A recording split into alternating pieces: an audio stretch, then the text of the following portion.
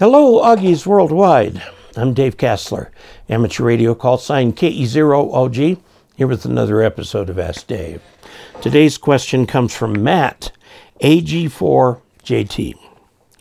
He says, while rag chewing on 40 meters CW, another station operator and I politely disagreed on wire antennas. I said that a resonant antenna can hear you better. He said it was his experience that the more wire you put in the air, the better you can hear.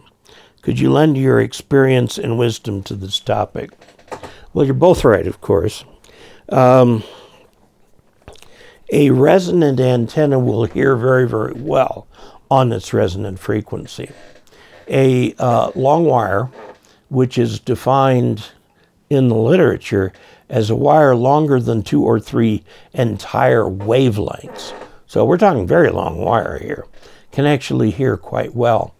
The issue is really the issue of transmitting with such a wire, because it will have a very strange impedance.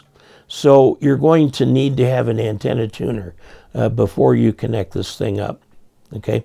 Now, a long piece of wire has a bigger capture area, so it's going to pick up maybe more of the signal. The question has to do with the impedance matching between the long wire and the receiver. It's a bigger antenna. Long wires have an advantage of being particularly good because they're directional. They tend to be directional in the direction the long wire is pointing.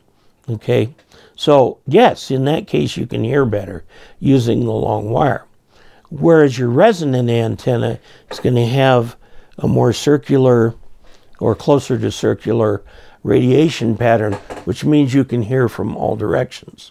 So the guy with the long wire is going to hear certain signals better, and you're going to hear signals from other places better. So for some signals, you'll hear better. For some, he'll hear better.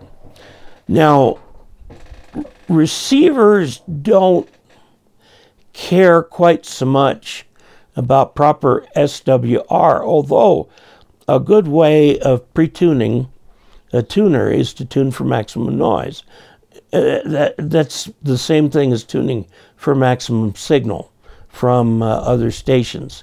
But again, remembering the directionality of what you're doing. Long wires were quite popular in the early days of radio. In the very earliest days of radio, the longest wires were called beverage antennas, and invented by a guy named Beveridge. The antenna is only 8 or 10 feet in the air, off the ground, okay? So it's a low antenna. It's a straight line, several wavelengths long. It's a terrible antenna. However, it receives a lot less noise than it does signal. So that makes it a low noise antenna. So you can receive on the beverage very well. You may need to put a preamp on it, but it will hear signals better than it will hear local noise. Now the problem is it's terrible transmit antenna, so you need a separate antenna for transmitting. Obviously, a beverage takes up acres and acres and acres of land. And some of the old wire antennas like rhombics and so on likewise take up acres of land, even though they work very, very well. So I hope that helps answer the question. You're both right.